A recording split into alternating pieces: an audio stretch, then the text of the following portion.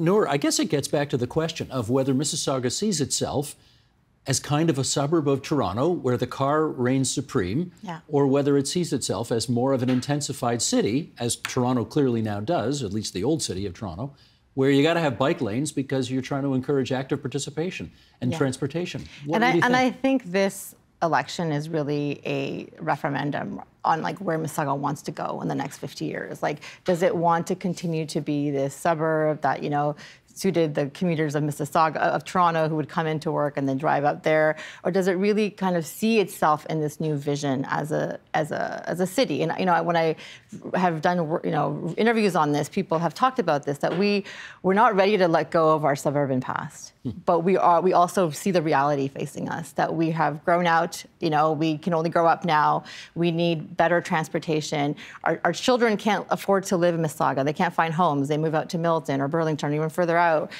because they can't afford, they can't find homes. And so I think this is a reality that people they're facing it and they're seeing it, and it's coming at them quite quickly. And I've been really surprised, and actually pleasantly surprised, just when I speak to people, that people are thinking about this. Like, how do we want our cities to look in 50 years? Do we want, you know, one person I spoke to had this great term. He said, you know, we've had these windshield neighborhoods and windshield neighbors forever, right? What does that mean? Like, we say hello to our neighbor through the windshield, and then we say goodbye to them through the windshield, and we ask about their kids through the windshield, and we see their children grow up through the windshield, right? And we've never like really moved from that, but a lot of people want to. They want to go out and actually shake their hand and, you know, not be stuck in traffic all the time. And so I think, and so many people have said that to me, all, you know, across generations, that I really think that Mississauga is at a point where they really want to kind of, you know, tepidly and you know, shyly go into becoming a city.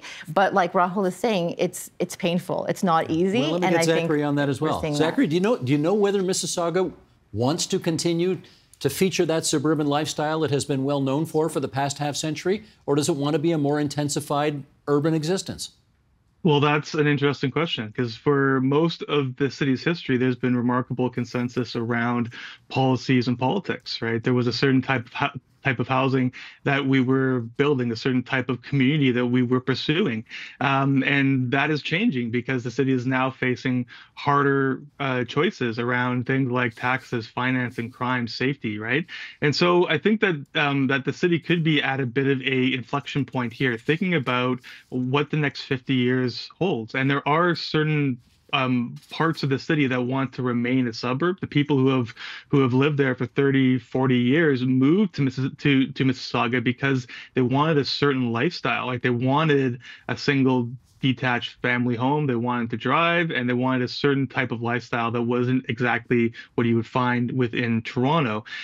They probably want more of that, right? But then there is a younger generation of folks who say that, well, I want to live here too, and I deserve the options that the previous generations had access to.